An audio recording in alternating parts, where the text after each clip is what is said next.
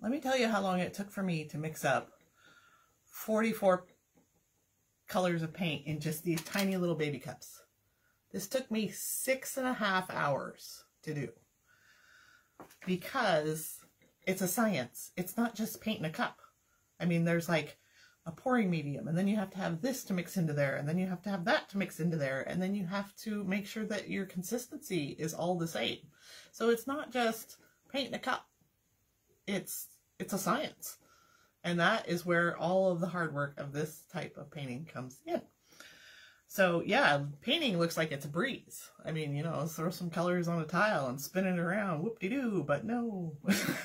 There's even a sequence, like you have to put certain paints with other paints or certain colors with other colors, because if you don't, you're going to end up with brown mud and you're going to have a bunch of brown tiles. And if you like poopy tiles, you go for it. So anyways, and then once these are all dry, I mean, there's the process of taping the back. There's getting the resin, which is super not cheap. And then resin coating them all, waiting for them to dry, peeling the tape off, making sure there's no dust particles, dog hairs, cat hairs, whatever in them. I mean, one tile can literally take me 7 hours in the grand scheme of things. So if you think the prices are expensive, I am sorry. Then this is not for you. If you think what I'm charging is expensive, you don't have to buy it.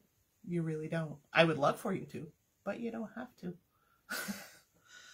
So I just want you guys to know that this is not just throwing paint at a tile. It's not just throwing paint at a canvas. To me, it's work, but it's a work that I love.